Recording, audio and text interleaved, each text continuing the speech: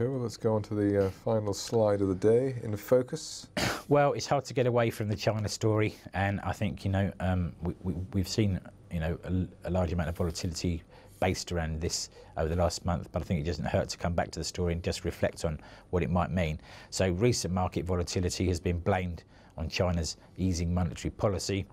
That easing suggested slowing growth in the world's economic engine, but of course the question that we are forced to ask is just how much is China showing? New research by Citigroup this week, which is a very interesting report, suggested that real growth rates in China could be nearer to 4% rather than the headline 7% rates that are coming out of Beijing, so a significant differential there. Didn't Citigroup say there's a 55% chance of a made-in-China world recession?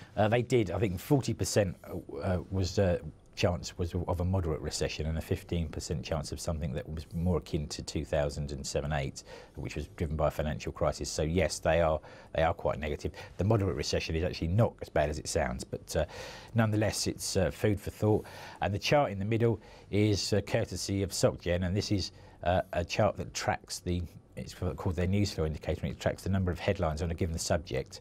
And here we see a massive peak in the number of articles written about China and China concerns over the last few weeks. So not necessarily telling us anything about the underlying economy, but really just probably telling us how much interest and hype there is around the subject. And if we do see a hard landing, just how hard that might actually hit home in the wider markets.